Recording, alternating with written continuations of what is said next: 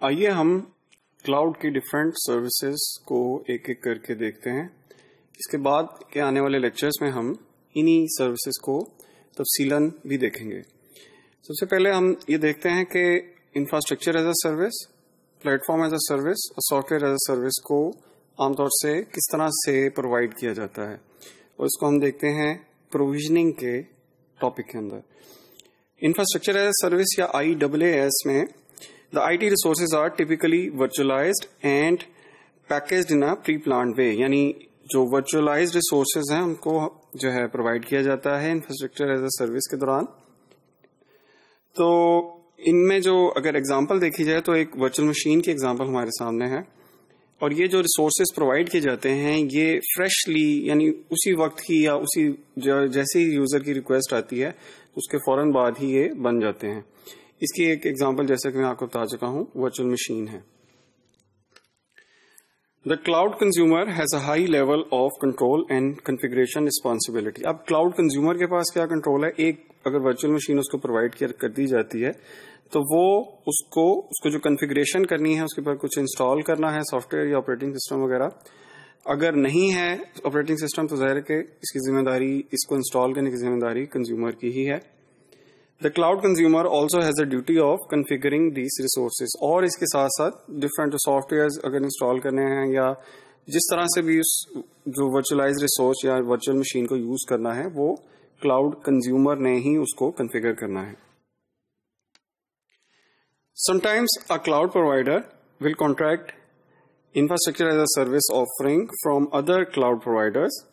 یہ ایک چیز امپورٹنٹ ہے کہ ایسا بھی ہو سکتا ہے کہ جو انفراسٹرکچر پرووائڈر ہے وہ انفیکٹ کسی دوسرے کلاؤڈ پرووائڈر سے انفراسٹرکچر لے کے آگے کنزیومر کو لیز پہ دے رہا ہو to scale its own cloud environment. یہ بھی ہو سکتا ہے کہ اگر اس کے جو کلاؤڈ ہے اس کو انکریز کرنا چاہ رہا ہے تو دوسرے جو کلاؤڈ پرووائڈرز ہیں ان کو بھی ان کے ریسورسز بھی اپنے کلاؤڈ میں انکلوڈ کر کے ان کو بھی ایز اے آگے لیز پہ دے سکتا ہے.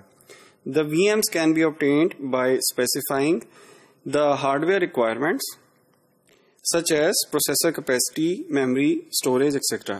اب جو VM ہے اگر جو ہے لیز پہ لینا ہے تو کچھ تو پری پلانڈ پیکیجز ہی آلریڈی پرووائڈ کرتا ہے جو کلاؤڈ پرووائڈر ہے.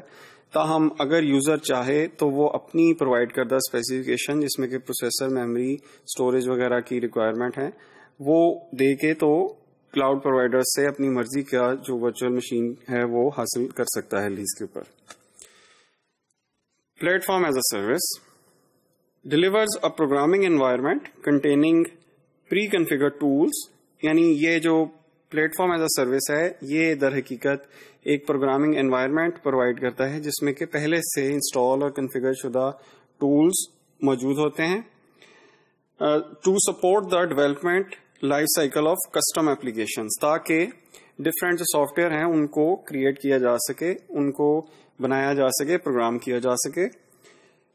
PaaS products are available with different development stacks such as Google App Engine provides a Python and Java environment. جو انوائرمنٹ پرووائڈ کیا جاتا ہے وہ ڈفرینٹ جو اسٹیکس ہیں، سافٹ ویئر اسٹیکس یا ڈفرینٹ فیملیز ہیں جو پروگرامنگ انوائرمنٹ کی، ان میں سے کوئی نہ کوئی جو ہے انوائرمنٹ پرووائڈ کیا جاتا ہے. فار ایگزامپل جیسے گوگل ایپ انجن ہے وہ جاوا اور پائتھن کی جو انوائرمنٹ ہے اس کو وہ پروگرامنگ کے لیے پرووائڈ کرتا ہے. دا PaaS از چوزن فار کیوں اس کو جو ہے چوز کیا جاتا ہے plate form as a service کو ٹو انہانس اور substitute the on premises soft where development environment. کہ یا تو اگر فار ایگزامپل کوئی سافٹ ویئر ڈیولپمنٹ انوائرمنٹ ہے، کوئی سافٹ ویئر ہاؤس ہے یا کوئی سافٹ ویئر کریٹ کرنا چاہ رہا ہے تو وہ کلاؤڈ سے جو ہے plate form as a service کا جو لیز پہ لے لے وہ انوائرمنٹ اور اس پہ پروگرامنگ کر لے.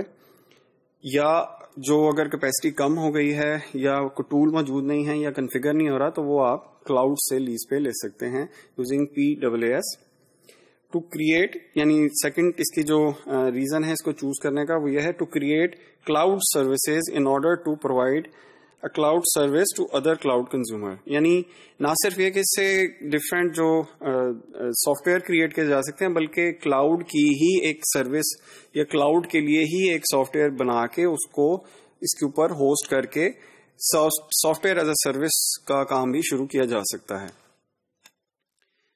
The PaaS saves the consumer from administrative tasks such as installations and configurations to set up the software development infrastructure.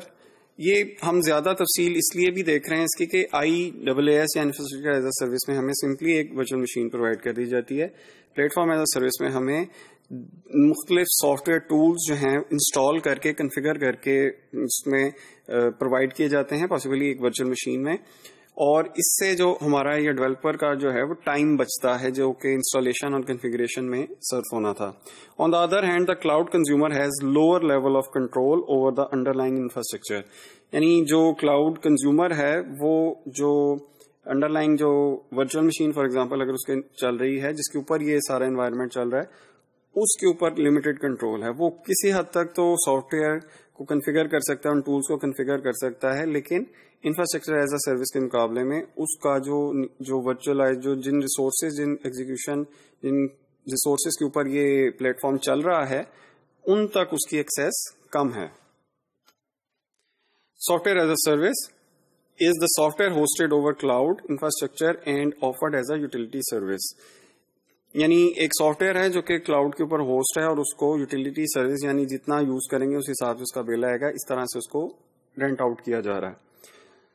SaaS is provided as a reusable utility service commercially available to different users. یعنی یہ commercially revenue کمانے کے لیے, profit کمانے کے لیے یہ ایک سافٹ ویئر کو as a service as a utility offer کیا جاتا ہے.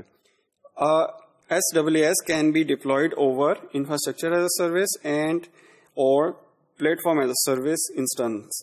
یعنی آپ اس کو یہ ایک انفراسٹرکچر ایز اے سروس کی صورت میں ایک ورچوئل مشین کرائے پہ لے کے آپ اس کے اوپر ایک سافٹ ویئر ڈپلوائے کر سکتے ہیں, اور اس طرح سے آپ infrastructure as a service use کرتے ہوئے آپ soft where as a service جو ہے وہ آفر کر سکتے ہیں. یا پھر آپ ایک ورچوئل مشین ورچوئلائز انوائرمنٹ کا plate form as a service آپ یوز کر کے کلاؤڈ انوائرمنٹ کا آپ اس کے اندر کلاؤڈ سروس بنا کے آپ اس کو ایز اے سروس آفر کر سکتے ہیں, جیسا کہ ہم پہلے ذکر کر چکے ہوئے ہیں. اس طرح سے جو کلاؤڈ کنزیومر ہے وہ اٹ سیلف وہ سروس پرووائڈر بن جائے گا. The service consumer has a very limited control over the under line SaaS implementation. یعنی یہ plate form as a service سے بھی لمیٹڈ جو ہے وہ کنٹرول ہوتا ہے اس کا جو کنزیومر ہے soft where as a service کا. اب یہ اس کی جو دیگر تفصیلات ہیں وہ کچھ دیر میں ہی آپ کے یا کچھ اگلے لیکچرز میں ہی ایک ایک کر کے آپ کے سامنے آتی جائیں گی.